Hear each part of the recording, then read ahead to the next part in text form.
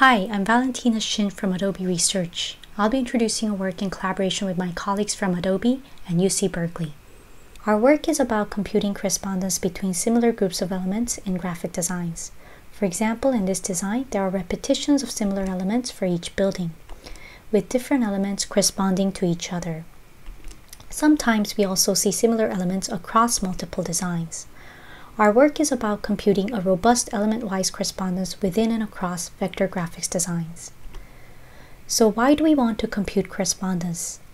Designers often need to apply consistent edits across these repeating sets of elements. For example, consider this graphic design. I applied animation effects to the first set of elements representing the year 2000.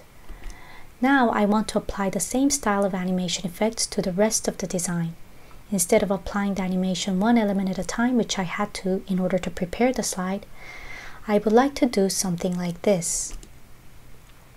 Copy animation from the original set of elements, select the rest of the elements, and transfer animation.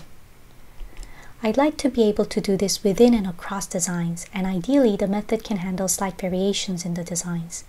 We can achieve this by computing a robust element-wise correspondence between graphic designs. Once we have robust correspondence, we can also use it for other applications such as suggesting similar designs. There are several different sources of information we could use. For example, previous approaches include leveraging the history of edit operations, encoded structures in the document, or explicitly specify structures in procedurally generated designs. We propose a different approach that does not require user annotation or edit history. Our method can be applied retroactively to any design regardless of how it was created. Let me briefly talk about the gist of our method. There's two types of information to consider. First, are the individual elements similar? And second, do they share a similar structure? By similar structure, I don't mean the underlying representation in an SVG or a DOM. Instead, we define our own notion of structural similarity based on relationships of elements that can be computed retroactively. Let's go back to the introductory example. We construct relationship graphs where nodes represent individual elements and edges represent the relationship between them. The bubble contains the house icon where the roof element is above the body of the house, so on and so forth. We automatically construct separate relationship graphs, one for the source design and the other for the target design that we are trying to match. Then we compute correspondences between their nodes by defining a graph kernel. For each element, we take a walk along the edges of the graph. So in this case, starting from the green bubble element, this is a walk of length 2. And likewise for the target graphics, starting from the red bubble element. A graph kernel compares these two walks by comparing how similar each node and edges are. Specifically, we define a node kernel that compares the element's types, sizes, shapes, and style attributes, and an edge kernel that compares the edge type and Euclidean distance.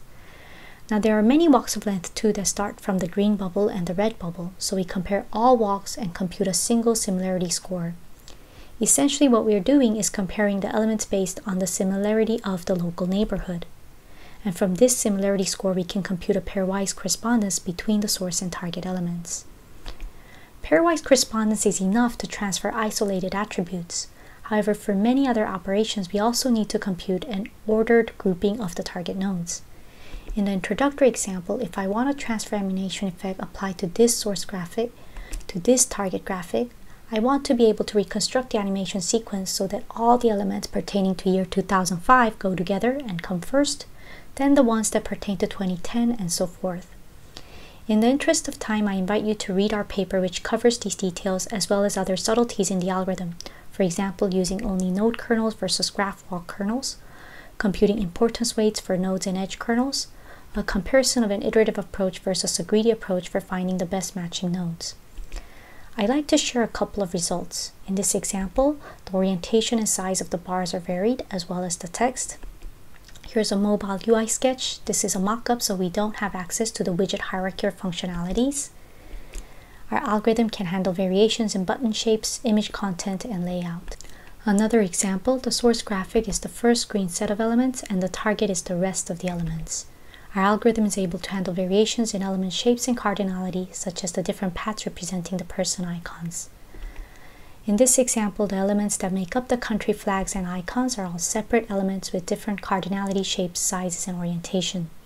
Again, I invite you to read our paper and look at a wider set of results and discussion on limitations.